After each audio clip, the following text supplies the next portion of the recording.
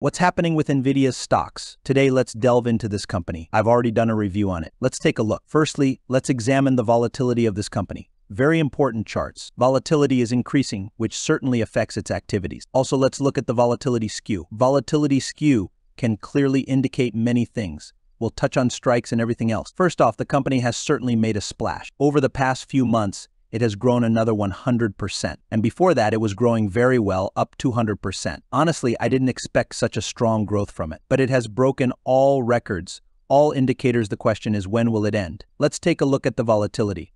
We can consider volatility over a longer period. As we can see before the report, it had very high volatility. Then it dropped at one point, and now it continues to rise. Due to this, volatility has also increased significantly. Let's look at the volatility smile. By the way, on some strikes, as we see, the smile is flat. This bodes well for growth, but mostly if we look at more distant strikes, the smile tilts towards the downward side. Again, but with the nearest strikes, for example, in March, our smile is very flat. From this, traders infer that March will most likely not see significant growth but rather a neutral trend, and closer to summer, a more downward trend. That's the current position of traders.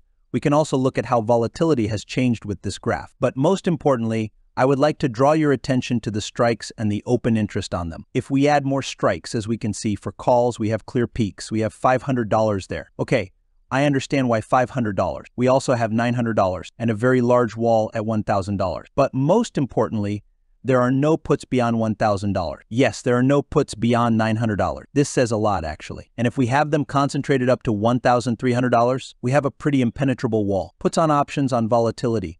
This is $1,000. I fully admit that even Nvidia might target $1,000. What will happen then?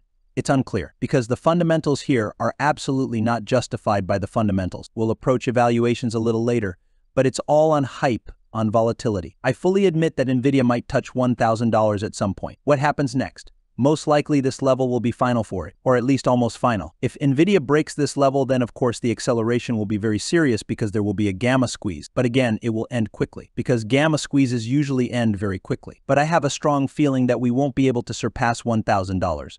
A very good price. Yes, I fully admit that we might puncture it at some point. Let's look at its fundamentals. Well, what can I say? The company's market capitalization stands at $2.3 trillion. My friends, if you follow the world GDP, I want to say that Nvidia is in the top 10 by GDP.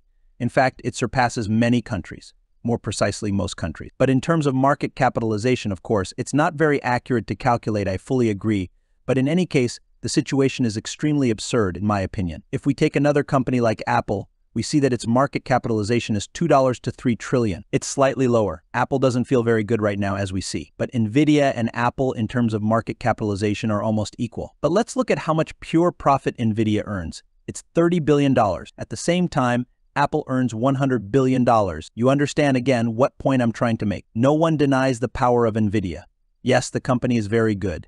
I have a graphics card from this company myself. There are no questions to Nvidia, of course. Very high quality product, but the essence of it is its exorbitant price everywhere. At the moment, the exorbitant price is excluded because of its very fast growth being evaluated. That is, the company will grow very, very fast, which of course is not the best moment.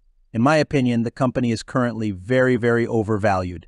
But again, I remind you that the fundamental aspect does not matter at the moment. Yes, of course, in the long run, over the course of several years, it will have an impact. But as we see, Nvidia has been growing for almost 2 years, of course, on very good fundamentals. You can't say anything here. In the moment, of course, it does not matter. I fully admit that the fundamentals will not change, and Nvidia may fall very, very sharply. So my opinion on Nvidia is that in the near future, I fully admit that it can still show some highs here.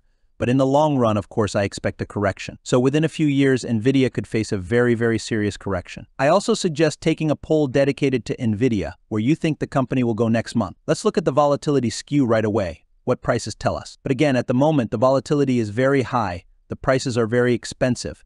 And here you can play on reducing volatility. Once again, I said that this is purely hypothetical information. I in no way call on anyone to buy or sell shares in any case. But again, if you ask me, I would say that buying at the moment is very risky. This does not mean that it cannot grow to 1,000, and it can grow to 1,000, but at the moment, I would be wary of buying shares because the risk-reward ratio is not on your side. I would advise you to just stay away from it. And it doesn't matter if you want to buy or sell this stock. You will need to set a stop if you are a trader. And with such volatility, it will be very difficult to do. When it will end is hard to say. But as for me, everything sooner or later ends.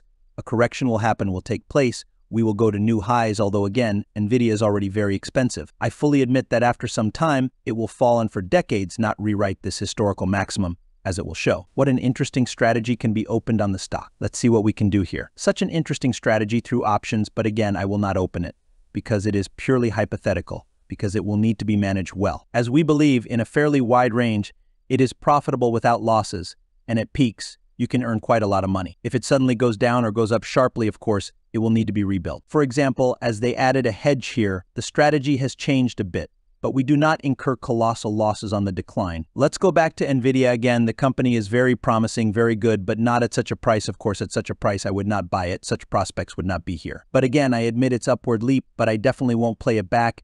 It's better not to earn money than to lose money later. This is my opinion. I also advise you to watch my videos about the reaction Tesla. There I also built very interesting strategies. Bye for now.